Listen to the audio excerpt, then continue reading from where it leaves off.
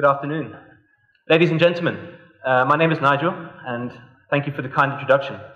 So, I chose a very big title for my talk today. I talked about bravery in the business of life. That makes you guys think that I'm a brave person. Well, I agree it takes a bit of bravery to stand in front of all of you and do this, but I feel that with such a big title, I need to do something very brave. So, I'm going to take the PowerPoint clicker, and I'm just going to put it on the floor. I don't think we need that anymore. So, the way I see things is that we started being an engineer, being a technologist, and now being an entrepreneur. I feel that it's the time for a lot of people to get inspired to actually challenge themselves and do things. We challenged ourselves a year ago, and we built a product called VoiceBoard. The product isn't finished. Instead, it's a dream. And I want to share that dream with you today, because we're here to share dreams. And this is exactly what I had when I was thinking that, wouldn't it be great if you could just say words and they would appear up on the computer screen or on the projector screen? You'd be able to ask for images and videos and just see those things appear in front of you. Just work naturally with computers. And we've seen this in films like Minority Report and Iron Man. And why is nobody making it real? Okay, challenge accepted.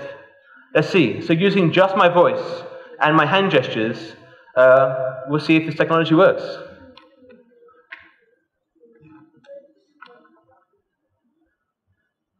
So, the talk was, of course, entitled Bravery. So, bravery, I think there's a lot of different things, but I want to just ask a random question here while we have so many people. Something that I would never do, but I'm sure many of you have. How many people here have ever been bungee jumping? I see 1, 2, 3. Is that 4? Not so many, okay. So, 4 people have been bungee jumping.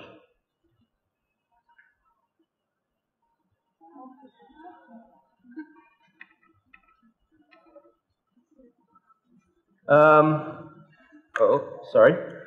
Okay, great. So let's try something that maybe more of us have done.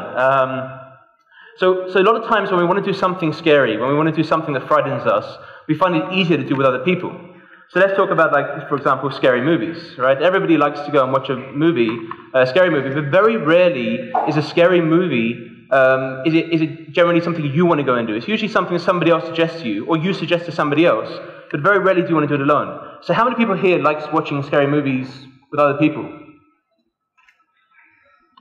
Well, okay, so maybe I was wrong. Okay. Half the room. Okay. Half the room.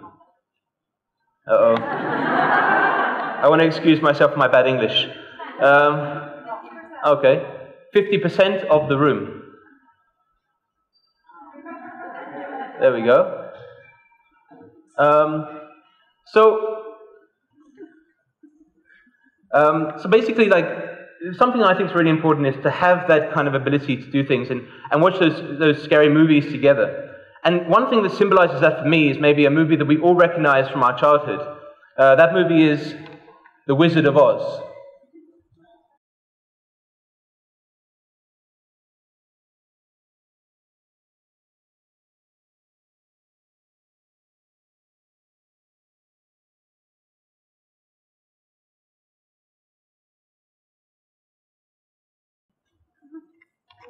So we all remember these 4 characters, right? Dorothy, Tin Man, Scarecrow, and of course the Cowardly Lion. And I'll come back to the Cowardly Lion in a second. So the first, Dorothy had a dream, a big dream. Her dream was, let's take everybody and let's go to the Emerald City to visit the Wizard of Oz. Why? Because he can solve all of our problems. The dream was simple. It was just a matter that Scarecrow, he needed some brains, and Tin Man, he wanted a heart, and the Cowardly Lion, but he wanted to find courage. So if you want to go on these kind of journeys together, sometimes it's a lot easier when you join in with a team.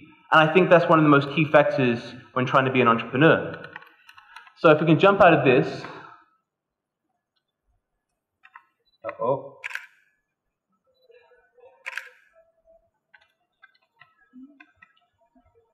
I want to talk a bit about my favorite character from the film, the Cowardly Lion.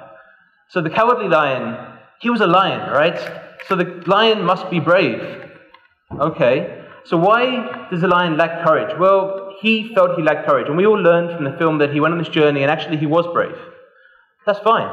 So, if he already was brave, where did that bravery, where was it first shown? For me, it was shown when he took that first step with Dorothy and the rest of the companions on the yellow brick road.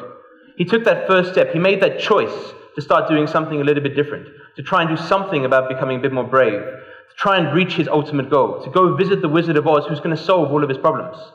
Well, entrepreneurship and big dreams are just like this. Sometimes you have to make those big steps. So, I'm going to play 2 videos for you now. The first video is basically to symbolize the dream. The dream of the voice board was just something that came out on the whiteboard. It was written down like, wouldn't it be cool if we could just talk to this? The second part of the dream was, it was at the beginning of this year when we felt that, okay, so then how do we get other people to get behind us?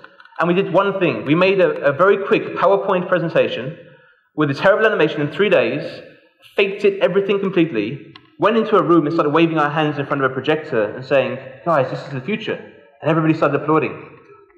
Hopefully you guys will applaud later as well. So, so basically, you know, I saw this, like, okay, wait a minute, this is the dream. I want to show you that part. The second part of the video I'm going to show you is what happened after that. After we had validation from our audience that, yeah, we were onto a good idea here, and that we had taken that first step, and they were encouraging us to take a second step and carry on with what we're doing.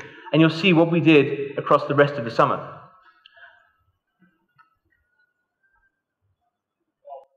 Maybe it's a hand gesture, whatever. It's not good too. And like, yeah.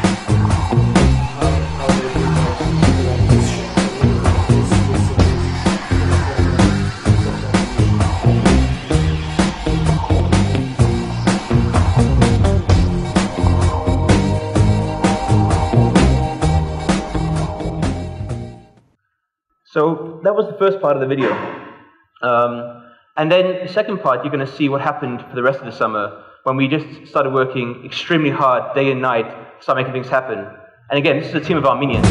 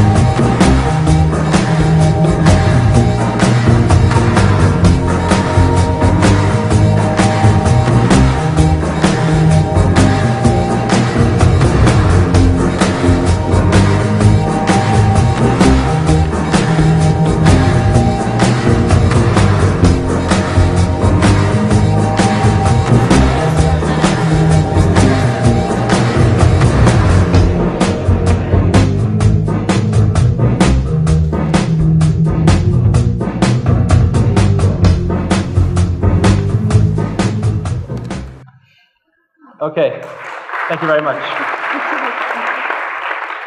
So, stepping from there, let me just jump over to the next slide.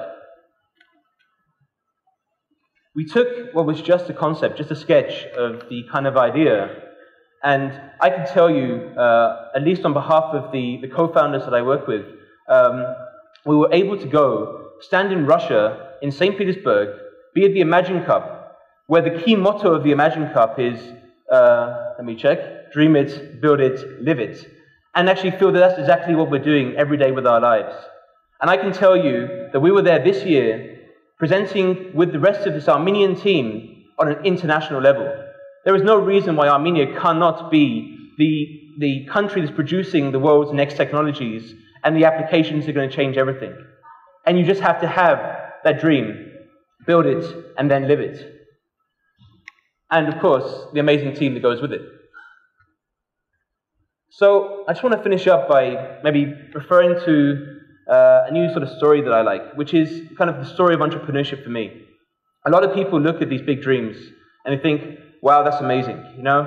And I can tell you that just before I started this company, I think it's more than just coincidence that we're now back in the same place that I used to work. I was here as the IT manager 2 years ago helping build this place from the ground up with the rest of the amazing team here, and realizing that, okay, I'm here later, and how did I get this far?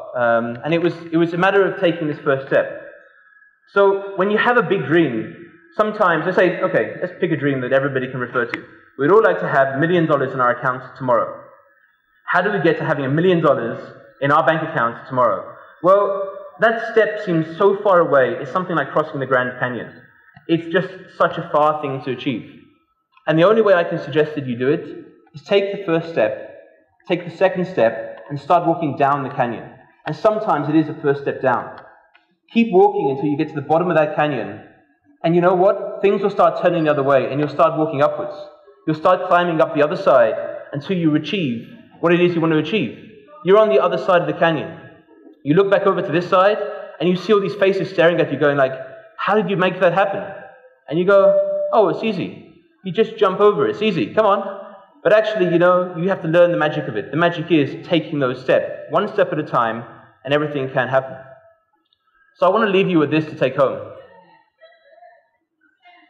If you take the first step, the second will follow. You don't need to be brave. You were never born brave. And the most important thing is bravery comes through experience. It comes through working around people that can encourage you, stand by your side. The moments you want to break down and cry, they will stand there and they will say, don't worry, let's go. Don't be frightened, here we go. And I work around some amazing people every day. Actually, I always have. And that's how I've managed to achieve everything I've done. And I think that the same can go for everyone. Make that first step, and that's all the bravery you need. Just the decision to be a lion and say, yes, I am supposed to be brave. That is my life, and I can make this first step. And with that, the world is yours. Thank you very much.